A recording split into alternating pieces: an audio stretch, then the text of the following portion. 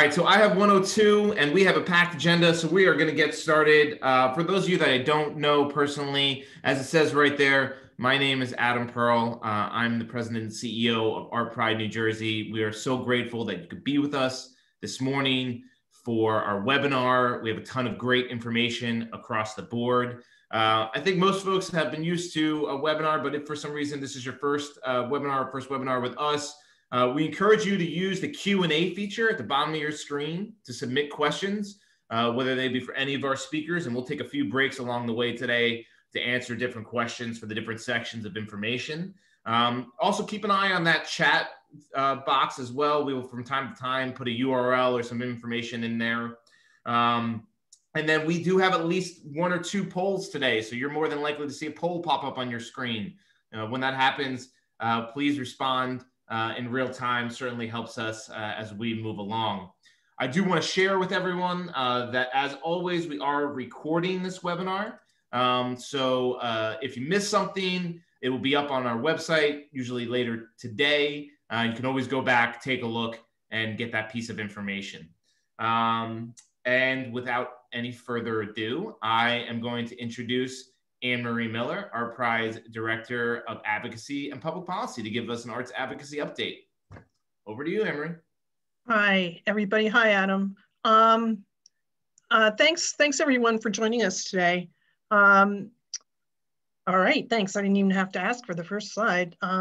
We just want to, no, back, please. Thanks. The very first thing in order of business today is to just let you know that there is a New Jersey chapter of the Independent Venue Association. So it's NJEVA, and that is part of NEVA, National Independent Venue Association. Sarah Scully from Hopewell Theater has been working hard to gather New Jersey folks who are running independent venues throughout the state to come together, as especially now, while we await a second stimulus package, hoping that there is provision within that for independent venues. So the link is there at the top to go to their website and join up. Next slide. So on within the COVID resource page at the ArtPride website, there is now a One Jersey pledge with Keep Jersey Arts Alive logo together. It's basically the preliminary information, the standards by which you will be keeping your workspace and venue spaces safe to the public. So we ask you to check this out. I think we're going to be setting up a separate page where, as you pledge, we'll know who has actually done this. But we'll put the link yeah, it's the New Jersey. We'll put that link in the chat box. And then don't forget, you can check this webinar out online later on today, and all the links will be there as well. So we're happy to do this. We're happy to feature these preliminary all work towards safe workplaces and safe arts venues. Next slide, please.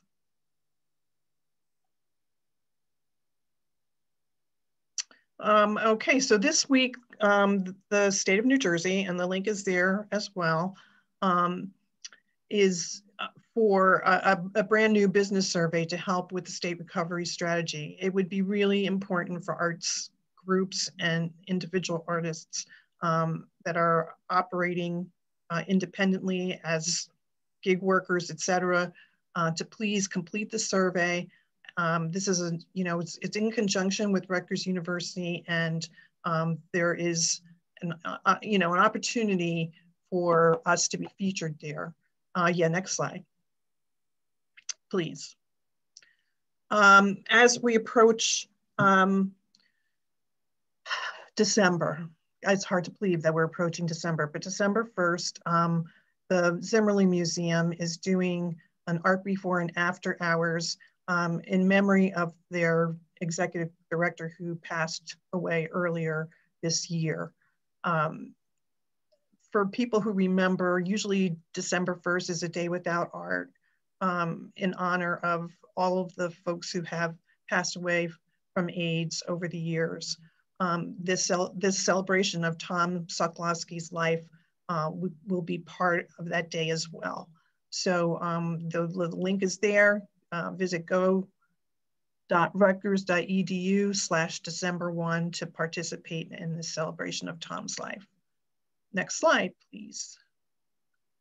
So the State Arts Council, if you didn't see this information or you somehow missed it, has announced the COVID relief grants for New Jersey artists. We wanted to make sure that we highlighted this so that folks can, the deadline to apply is December 15th. I believe there's $500,000 set aside for grants of $5,000 each to individual artists throughout New Jersey. The link is there and for that as well. Next slide, please. And all the state information. State's really busy and working hard in so many different ways. There was a webinar earlier this week with the Allison Tratner and Evie Colbert, who are heading up the New Jersey Arts and Culture Recovery Working Group, and along with the New Jersey Economic Development Authority, provided information on phase 2 grants that are specific for subsidies for PPE to small businesses and organizations. So discounts are available, but look at the timeline. They expire November 30th. So if you're interested, next slide, please. If you're interested, go to that URL, as soon as possible, and you will see recommended vendors for PPE supplies and how you can get those discounts.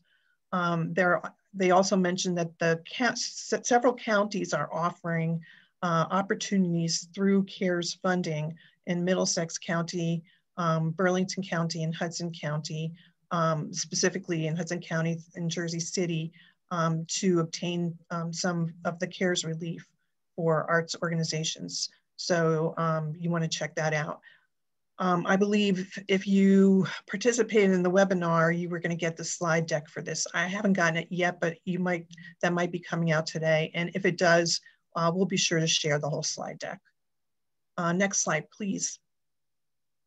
So yeah, post-election, it feels like it was ages ago, and it wasn't. And there's a post-election webinar on Monday at 3 o'clock that Americans for the Arts is hosting with all of their lobbyists and their federal legislative directors. The URL there is at the bottom to sign up. It's free, and they will provide some information in terms of what's happening and how election really affects the arts in the short and long term. Next slide, please. Last thing sort of came up on the radar screen yesterday is that downtown New Jersey is offering placemaking awards. And they have, there's a deadline of December 18th to nominate a project, perhaps in your neighborhood, that is an exemplary creative placemaking project. So this is an opportunity for you to get that information out there. Next slide. I think that's it. That's it from me. Anne-Marie, what can I tell you? No question. Yay. Everybody have a really good holiday weekend. Peace out.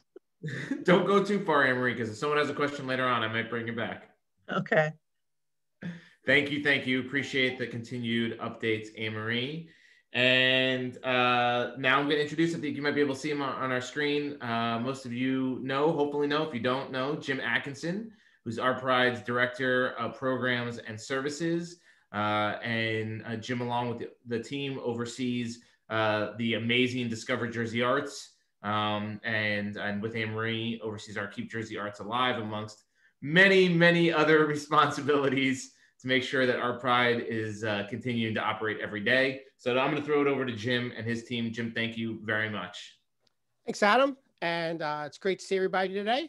So we wanted to take this opportunity to provide an update as to what ArtPride and our partners over at the State Arts Council are doing around Discover Jersey Arts, because obviously we haven't talked about this program a whole lot in the recent months because of COVID, but there is definitely some activity happening and some additional activity being planned. So we wanted to take a few moments and let everybody know what we've been up to. So first of all, when we look at our goals right now, as many of you are aware, we have been promoting your virtual events under the Jersey Arts at Home brand since last April, May.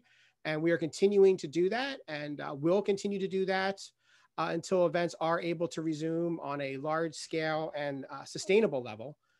In the meantime, there are some venues that have been doing live in-person events, and we are promoting those as well through a page on our website, as well as through email and our social media channels. So that is all still happening. We are also continuing to create and publish journalistic content that we do with feature stories and podcasts and video segments. Certainly the quantity of that has gone down a bit since these were primarily being envisioned to be preview stories. So we're not doing quite as many of them as we had been doing pre-COVID, but we are still doing them. And some of their content has shifted a bit. We're doing some more artist profiles and personality stories, but we are also, of course, using them as a way to promote the virtual events that you're doing. So all of that is still happening. The scale of it is shifted a bit with COVID, but it is still continuing. And we wanted to make sure you all knew that we were continuing to do that. For anyone who's visited jerseyarts.com in the past 6 or 7 or 8 months or so may have noticed that it looks quite different. The reason being that the legacy site that we were using for jerseyarts.com really didn't have any capability to do the kind of things we wanted it to be doing in a COVID environment. So we kind of shut that site down, and we very quickly, thanks to Emily and Corey on the ArtPride team, worked really feverishly to get a temporary site launched, which is what we're using right now as the jerseyarts.com site. And as you can see, this is where we're promoting the at-home, the virtual events. These change all the time. Emily Ambash on the ArtPride team does a really good job of mixing the content up and changing the events around so that they're not stagnant. You don't always see the same ones on the website. As we mentioned, this is also where under the Culture Vultures brand, which is kind of our online magazine, where we're continuing to push that feature content, those podcasts and those video stories. So that is all still happening. And as we said, there is a landing page on the site that we are using to promote venues. Now, we're not actually promoting live events, or I should say in-person events right now. We're promoting venues that are offering in-person events because they are so volatile and they change so quickly, and there's no automated system behind the site to handle that kind of content. So what we're doing is things like you see here, the MPAC is offering several live performances again with healthy safety restrictions, and learn more will click over to MPAC site. So that's how we're handling the in-person events right now. And frankly, we'll be handling it that way, at least in the immediate future. You may be asking yourself, how do I get my content featured?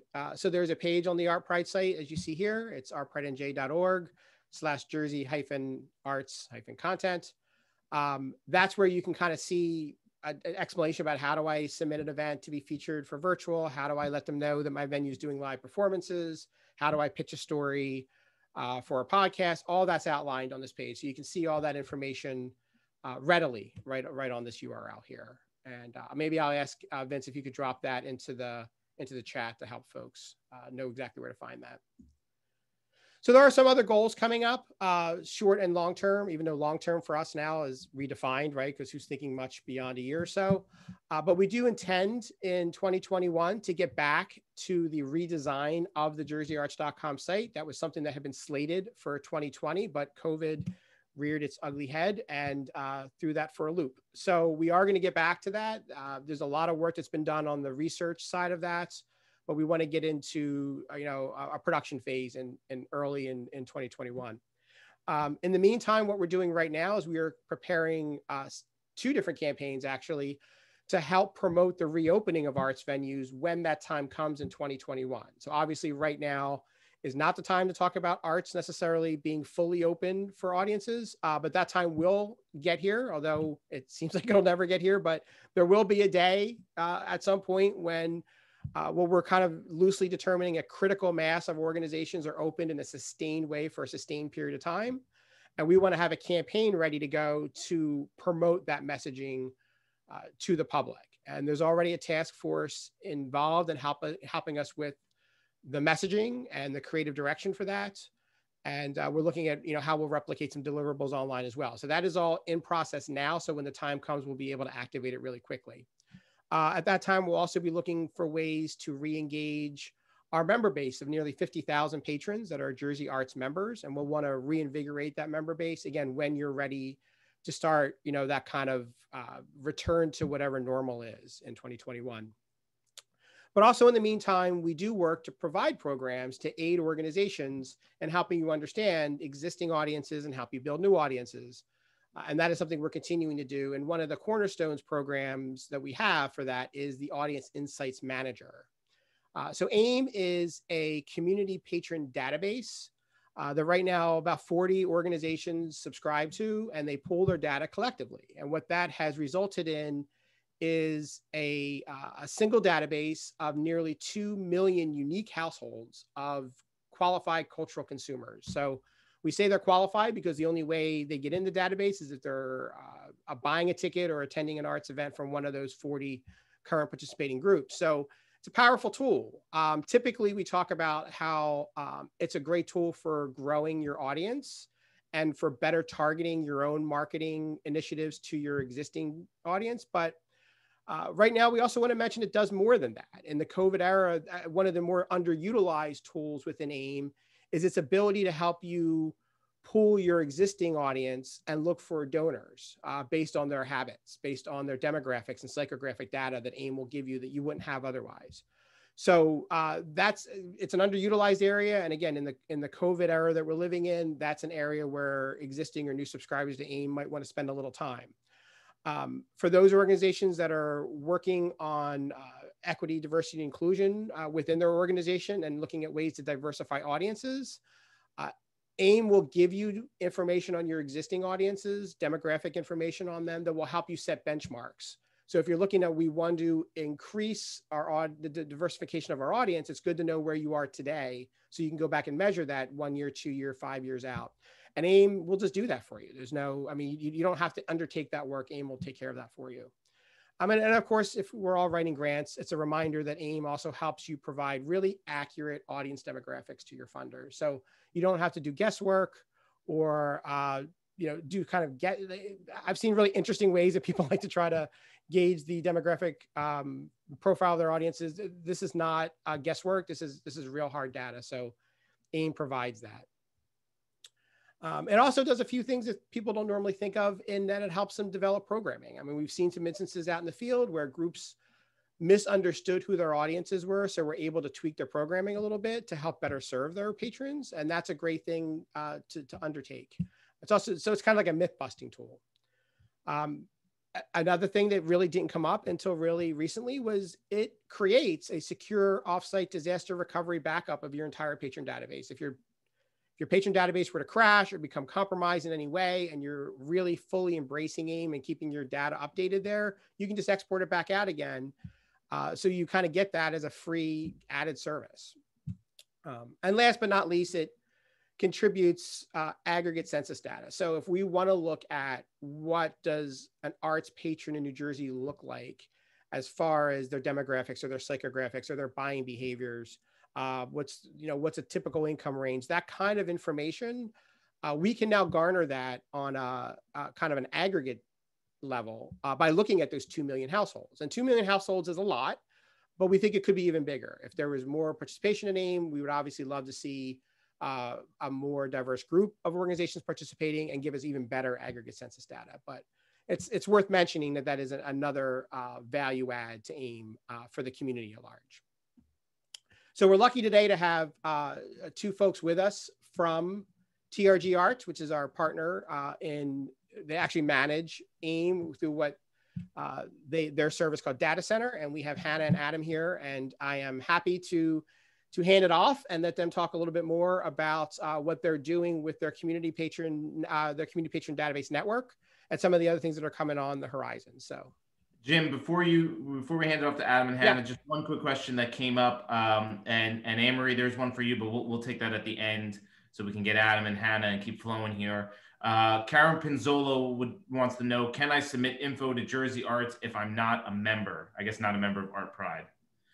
Submit events for jerseyarts.com? Yes. Yeah, so yes, you absolutely can. So the Jersey Arts Marketers Network is a collaboration of about 280-ish groups that are any direct grantees of the Arts Council, any member organizations of ArtPride, or any member organizations of the Theater Alliance. That's typically the criteria we use, although I will say that, again, because it's COVID, we've been a little less strict about that. So if you have an interesting event and you send it, we've been pretty loose about that kind of criteria. But that's typically who you'd have to be kind of part of that network to take advantage of that. But right now, again, we're being pretty loose about it. And I will add into that. We mentioned this at our annual meeting, that ArtPride is actually launching a free membership program for arts organizations in New Jersey that have not been members of ArtPride before. I know our team is just putting together the collateral so we can spread that information clearly out.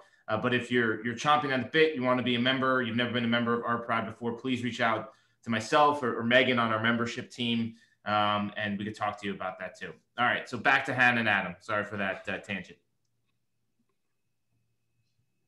You're all good. Jim, I think I could take it from here. Thank you for that intro.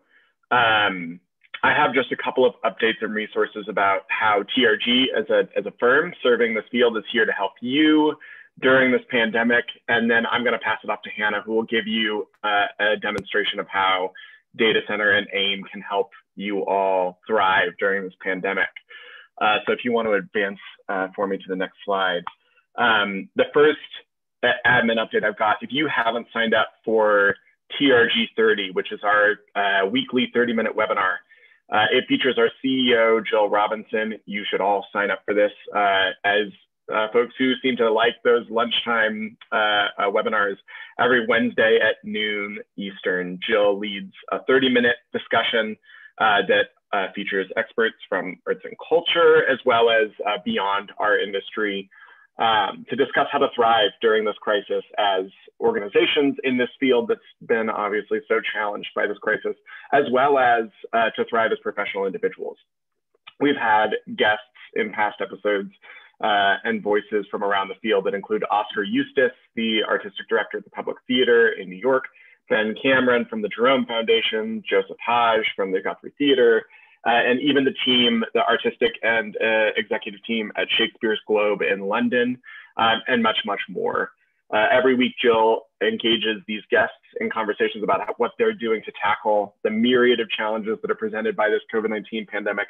And you'll also occasionally get insights from TRG about what we're seeing work across the field, as well as our perspective on how to find success during and plan for success after this crisis is all past. So you can register as well as find all of the backlog of our past episodes on our website at trgarts.com/TRG-30. I think we're going to put that link in the chat, but it's easy to find from our homepage as well. So that's one update and resource that we're providing to the field for free that I wanted to make sure you were aware of. You can head to the next slide. We also are providing a resource that's free and available to everybody in the field during the pandemic, which is our COVID-19 sector benchmark. We've developed this in alliance with a company called Purple 7, who provides data insights, business intelligence in the UK. And so during this COVID-19 crisis, we've partnered with them to develop this sector benchmark with support and partnership from the NEA and SMU DataArts. This is a free, I'm going to say it 950 times, a free benchmark and tool for any arts and cultural organization in North America to join that will provide you with analysis and, most importantly, comparison to more than 400 participating organizations across the US, Canada, the UK, North Ireland. And that 400 organizations includes 11 here in the state of New Jersey. So we know there's more than 11 of you on the call. So that means we're not quite at full participation here on this webinar.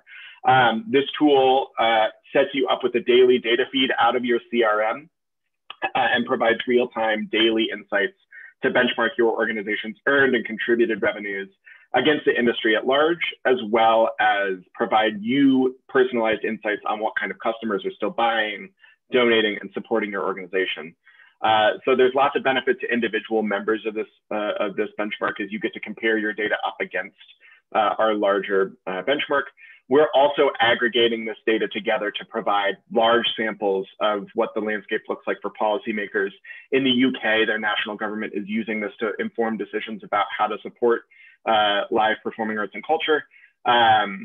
We're also working with the NEA and policymakers here in America to provide facts and figures about the national level about how hard we've all been hit.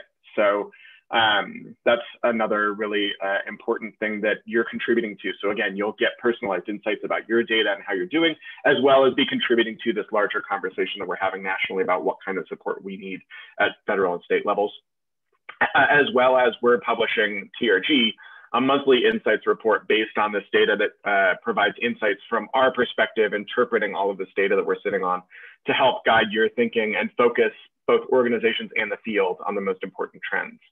So I'll say it a 15th time, the benchmark is free to join thanks to support from the NEA and thanks to our partnership with SMU DataArts. And setup is seriously very quick and easy to get yourself up on a daily feed that feeds into this benchmark. So just head to trgarts.com/benchmark. You'll find that link in the chat to learn more and to get signed up. And then my last update here and final slide is got the most importance and relevance to members of the Audience Insight Management Program, or AIM. Earlier in the fall, we announced a formal alliance with our friends at Purple 7. For years, they have been offering top-tier data management and analysis tools and data insights in the UK. And so we're now partnering with them to bring those insights and services across the pond to our North American data center clients, which includes the members of the AIM program. So what that means for members of the Audience Insight Manager is that in the eventual, you'll be receiving a rollout of new analytics insights that's going to transform your raw data that you submit to the AIM program into actionable business intelligence and even more advanced campaign management tools than are already available.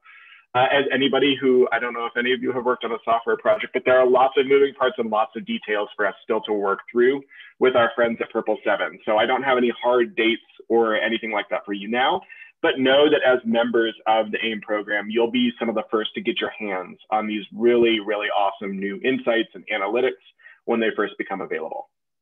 So that's something to keep your eye out for and is an added benefit of membership in the program.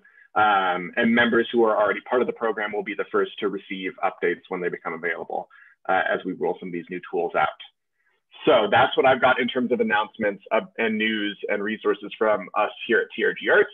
I'm going to hand it over to my really awesome and brilliant colleague, Hannah, so that she can do a quick tour of how Data Center and the AIM program can help you even during this pandemic. So Hannah, I'll hand it over to you. Awesome. Thanks, Adam. I want to first draw everyone's attention to me and Adam's photos that were so clearly taken before the pandemic. Both our hair. Before I stopped getting haircuts, yeah. I know. Thanks for that. Last haircut was in March, everybody. But anyways, thanks. At TRG, you guys really are our priority. New Jersey in particular, we've had such a special relationship with all of you over the years. So you're a special community network to us. And so thanks guys for showing up for this today. What I want to lean in on in Data Center, which AIM is powered by our software tool called Data Center, is two things today. We're going to look at how Data Center can help fuel your development campaigns. So we're going to look at how to model your current donors and your favorite patrons, and then how to apply that model to current patrons who might be your subscribers or frequent multi-buyers. Then we're going to shift gears and look at how to use Data Center to help fuel diversity for you guys. So that's going to start with giving you an organization baseline and a community baseline. And we'll look at a couple different ways to use Data Center to help track your progress on building that diversity in your audiences and how to make sure that you're able to track that over time. So without further ado, I'm going to jump into Data Center right here. I'm going to share my screen. So hopefully nothing crazy happens. Here we go. And we're off. Okay, I'm just going to assume that you guys can all see this.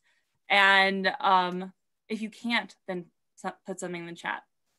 So this is Data Center. For those of you who are not familiar, our dashboard gives us some insights here. And if you are more interested in getting a demo on how all of Data Center works, then I encourage you to reach out to us at Let's Talk at trgarts.com. But for today, we're going to look at a little bit more intermediate advanced functionality. So we're going to go into our campaigns. And what I want to focus on here is the first thing we are going to do is look at our donors, our current donors, see where they are, see how they behave. So to do that, we're going to go ahead and go into my campaign called Development Research. Under each campaign, you can have as many research lists or mailing lists as you want. Today, I've went ahead and prepared an annual fund research right here called November 2021. And what I am gonna do with this is you can see in this list, I have my 2020 donors to the annual fund, my 2019 donors to the annual fund, and my 2018 donors to the annual fund. What I want to know is I want to know who these people are. What are their demographics? What is setting my annual fund donors apart from my single ticket buyers? There must be some behavior there that I can find useful. So I'm going to go ahead and run one of our many reports in Data Center. We have over 20 different business intelligence reports that can help fuel you. But right now we're going to run our list demographics report. And I've already exported this into Excel today so that we can take a quick look at it. Let's see, I'm going to hope that you guys can see this well enough. But this report is just telling us that we have, of my 232 donors that I'm looking at, I have a demographic match rate for all of them.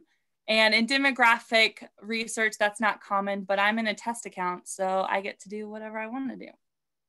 On this second sheet here, we are going to get some quick visual insights on some key demographic attributes of these donors. So I can see an education breakdown of them. That is usually something that is trending with donors. They tend to be highly educated. I can see their marital status, presence of children in the home, their race breakdown, generation, income, child age, and some other age breakouts. While these visuals are great for presenting to a board or to a team, we can go into the third sheet here and get far more granular. On this third sheet, you can see over 200 different demographic attributes of my donors. It goes from standard demographics you would expect to see, like age in increments, the month and years they were born, generation.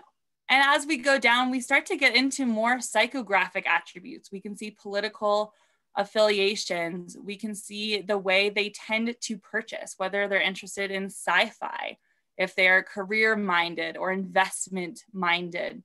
All of these attributes are fueled by our demographic partner, Axiom, which is a demographic leader. We can go all the way down to the bottom, which is my favorite attributes, which shows the first and second vehicle make and model in the home of your donors. And believe it or not, there can actually be some trends here. So when you have this information, what I would encourage you guys to do when you pull these demographic reports is to make sure that you're saving it to a place on your computers or servers that you guys can refer back to it in the future. So right now I've got this awesome demographic information on my past donors and I'm going to use it and apply it to some of my current patrons to potentially, let's see here. Hold on here. Are you guys able to see this monitor here? Let me see here. I don't know if anyone is seeing this. What we're seeing right now is just a web browser, I think, Hannah. Oh gosh, okay, yep. Let me show you this then. Let me share into this. I just realized that. I'm just gonna share my whole screen so we can flip between sheets and stuff here. But all this report can be viewed in the web browser, but it's a little bit more functional in Excel. But so we can look here, here's our sheet with those demographic attributes. Here is our sheet that has over 200 different demographic attributes.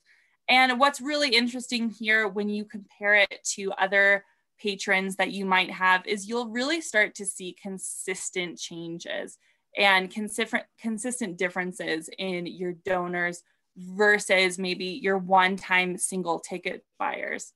But what we want to do is we want to decide some of these attributes that we think are actually making our donors different than our other patrons. So for today's purposes, we are just going to pretend like the only thing that makes our donors unique is their generation and their income. We know that is not true, but for time today, that's what we're going to move forward with. So those were all of our donors, all of our previous donors, but we want to see about reaching out to some potential donors. So in this list, I have my subscribers that I'm gonna hopefully shift to become donors. And what I've included in this list is I'm removing all of my current year donors because I already have them. I don't need to reach out to them. What I do want is I want to include my past couple years of subscribers and my 2019 and 2018 donors because they've donated to me in the past, but since my current year donors are being suppressed, I'm going to be able to reach out to all of my lapsed donors for the last couple of years. So now that I have all of those people in here, I'm going to start applying some of those demographic attributes that we decided are important makeup of our current donors. So I'm going to go into my demographics filtering here, and I'm going to add a filter. Any of those 200 plus demographic attributes we just saw in that sheet can be applied as a filter to any of your patrons.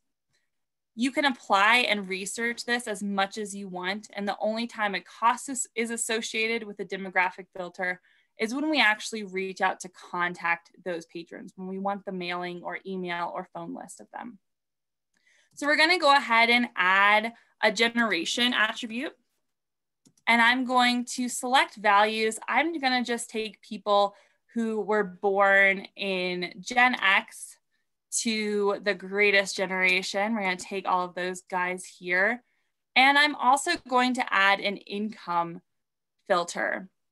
One thing that has been interesting and why I encourage all of you guys to be pulling some of this information is when you see how this information changes over time because of COVID.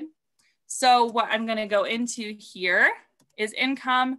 And what I've been seeing in some of our, with some of our patrons has been that we actually have a spike in donors who are making 50,000. Then there's a little bit of a skip and it comes all the way up to 250 plus thousand. So I'm gonna save these attributes and see where our net count falls. Now, sometimes this net count drops really, really low. Again, I'm in a fake account, but you can mess around with these attributes until you get a number that is functional for you. 414 is great. Now I know that I have subscribers who fit the model of my current donors pretty well. And so this would maybe make a great email or phone campaign right now, maybe a mailing if you guys are doing mailings right now. But we can change this as much as we want. And the more that you use the tool, the more you'll learn how to fine tune it for yourselves. Now we're going to shift gears and we're going to look at how to use Data Center to help fuel some diversity goals. What we're first going to do is we're going to come over into our reports module here. This is where those 20 different business intelligence reports live. And I'm going to pull a community demographic report. I've already pulled this report, so we can just go ahead and take a quick peek at it. What we're seeing here is we are seeing my fake Pikes Peak Orchestra account matched up against the demographics of my community network, my test network. You can see here that my generation differences here. I'm doing really well in millennials versus the way my community is performing. You can see here in the race that I am not as diverse as in some ways as my community network, but I'm succeeding in other ways. This is important to pull at the end of each production or the end of each season, because as data center updates your information, that stuff will change. It is dynamic, it's not static. So you're gonna wanna pull these demographic reports and save them to your server as you go through, if you wanna have the most accurate benchmark here. So I have right here in my hands a benchmark for my organization's demographic attributes versus my community's demographic attributes as of November 20th. But if I want to get a little more granular, if I want to see how I'm progressing over time, one way is to save these files and keep doing it consistently over time so you can see them. But I can also look at some updated information and have built a diversity research campaign. In this campaign, I have 2 research lists. I have subscriber diversity from 2017 to 2018 and a subscriber diversity from 2019 to 2020. What I'm going to do is, or what I have done here, is I've included all of my 2020 and 2019 subscribers in this list here. And I went ahead and pulled another demographic report. What I want you to see though, is when I pulled this demographic report, it lets you put some parameters around it. What I chose to do is to look at this subscriber diversity from 19 to 20 list compared to my subscriber diversity 2017 to 18 list, because I want to visually see where the progress of my patrons is, how the progress of my organization's diversity has been over these 2 subscription seasons. So I'm going to go ahead and look at this. I've already pulled it. And what you can see here, I've got my subscriber 2019 to 20 list over here on the left, my 2017 to 18 over here on the right. And what you can see is the gradual changes in diversity here. So my education has changed a little bit. It's morphed over time. The presence of children is changing. Maybe that's because of some programming that I have changed. My race and ethnicity breakout has also changed, and definitely for the better. So you can see in 2017 to 18, I had more of just a white audience. And in 2019 to 2020, it has shifted a little bit. Maybe that's because I've changed programming or changed who I've been reaching out to. But this is a great way to see over years and over time the differences in demographics. And maybe that's also going to shift on programs. So you could compare a list of all of your Pops shows compared to maybe some new works and see how the diversity breakout is there.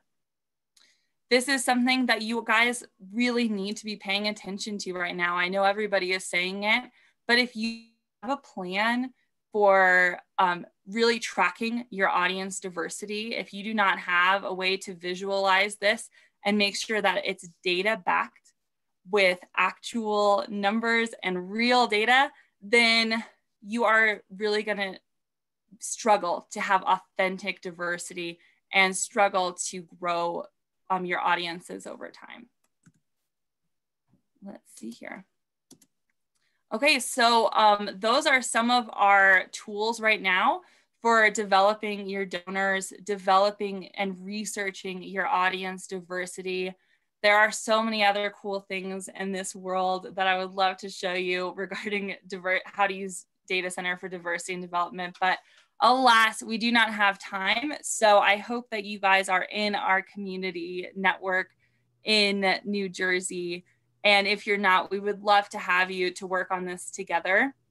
We do have some new tools that we are wanting to invest in for you guys in AIM, and we're trying to develop for you guys, but we're not sure if you guys would be interested in it. So here's our pitch.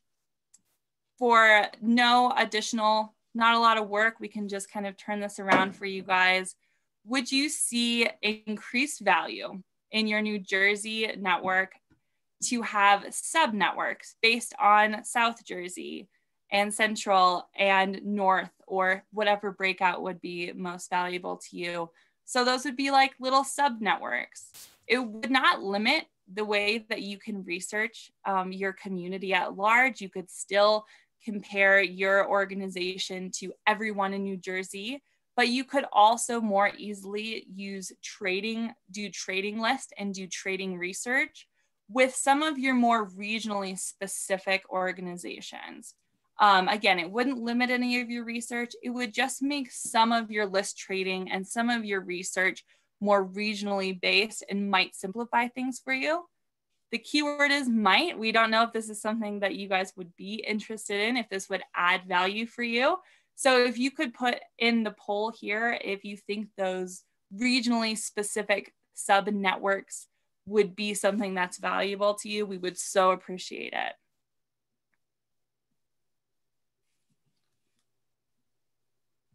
Awesome. Okay, great. Well, that's all me and Adam have for you guys right now. Do you guys have any questions? So there are some questions, Hannah, and that poll did pop up, so we'll let people fill that out. All right. So in no particular order here, mostly because I have trouble scrolling with this computer that I use, the Q&A. Jonathan Spinner asks, how do you derive the demographic material? Is this material we have placed in the software, or does TRG provide this information with the help from a research firm? Yeah, we get all of our demographic attributes from our partner Axiom. They get it from purchase behavior, credit card behavior, some online behavior. And then what we do is we take that every 6 weeks. We get a fully updated demographic set, and we import that into Data Center. So every 6 weeks, all of the demographic data is completely updated. So that's kind of the best way to see those trends, is if you're pulling those reports like every month or 6 weeks. That's where you'll see like incomes shifting, careers shifting, things like that. Does that answer your question? Yeah, and I know there was another question that was similar to that came up in the chat too, about how often it gets refreshed, especially given the pandemic and people's changing financial situations. So the connection to Axiom and the refreshing that happens there is certainly helpful. So here's another question, came from an anonymous attendee. How can we use this information to segment email lists? We are not really doing direct mail right now. Yeah, so first thing I would say is make sure you're retaining your patrons' email addresses. We do offer a service where we try to append emails to patrons who you don't have emails for, but it's not incredibly successful return rate on that. So make sure you have your patrons' emails. Second to that, we do all of that research that we just did.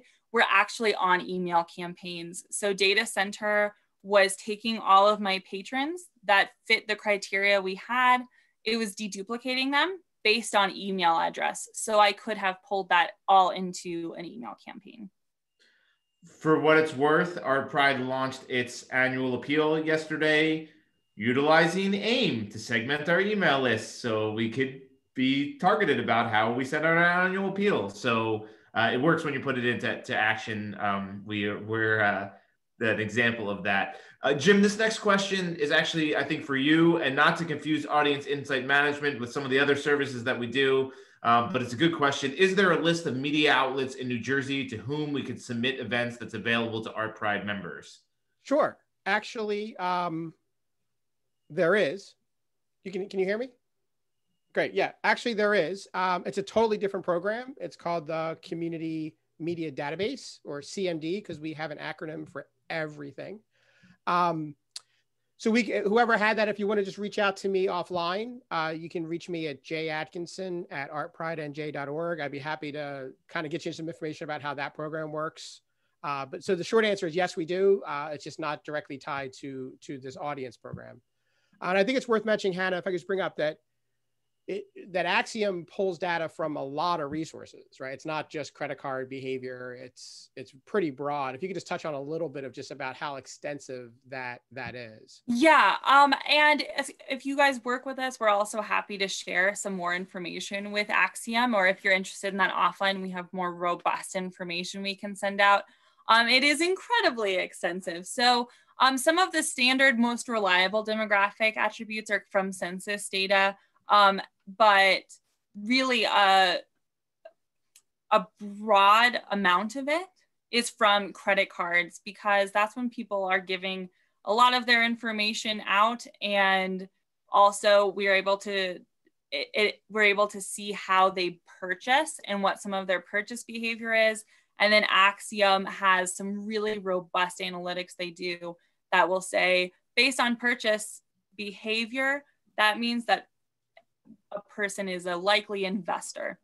And those can be really good people to pull out for donation campaigns. And you might actually see that your donors, when you pull this demographic research, that your donors are probably have a high percentage of them that are heavy investors. So those are some of the ways, but it's very robust. Yeah, it's basically like your digital footprint in the universe, in essence, is what this is, right? And it's really how large corporations market to their patrons. If you ever wonder, why did I get this thing in the mail? How did they know? This is kind of how they know.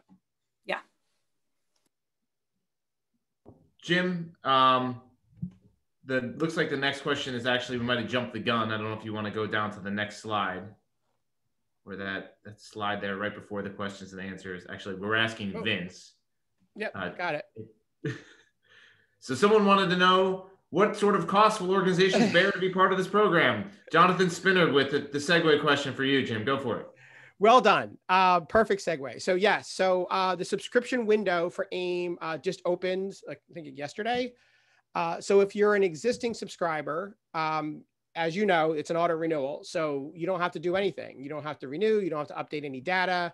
You just kind of keep using AIM, and you'll be billed on and about February 1, which is the start of the year.